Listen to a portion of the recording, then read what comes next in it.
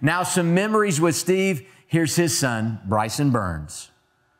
Thanks, Adam. My dad, who was loved and missed by so many, had a special place in his heart for all you guys. He was one of the original hosts of Race Hub and was always willing to go the extra mile to make the show uniquely special. It was one of his proudest accomplishments during his 30-plus years of covering NASCAR. He used to tell me all the time, when you grow up, do something you love and you will never work a day in your life.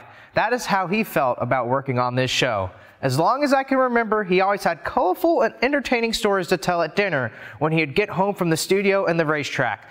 Listening to these stories was something I looked forward to each day during my childhood, and they now serve as cherished memories. I know he's looking down and so very proud of how long and far this show has come. My dad loved his family, NASCAR, and for sure Race Hub. Here's a look back at some of the best moments over the years with my dad, Steve Byrnes.